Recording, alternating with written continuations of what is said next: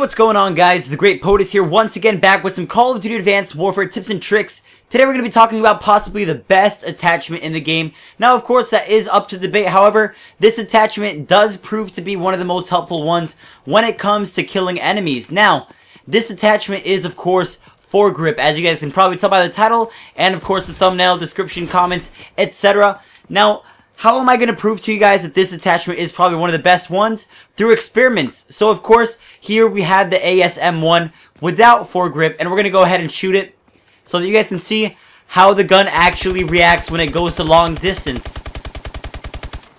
So I'm going to go ahead and shoot it twice, just because these weapons do actually have somewhat of a different effect. As you guys can see here, it's not always the same when you shoot the guns, but I'm going to go ahead and show you guys what it's like with the Foregrip attachment. Let me just go ahead and kill myself here.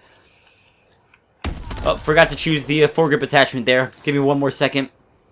Now, the weird thing with the Foregrip attachment is that the bullets do not always show in the same pattern. It is kind of random, and it does change. However, the overall effect is always the same, in which it basically just stays pretty much just in the same position. Now, of course, I am not compensating in any sort of way. Just kind of shooting in the same spot. And as you guys can see very clearly, the Foregrip attachment right here on the right side and the not Foregrip on the left, it does help a lot. Now, what does this mean for you guys? This means that when you guys are shooting long range especially, this is really going to help you guys stay on target. It's going to be more accurate. And of course, it's going to help you guys kill the enemy a lot faster.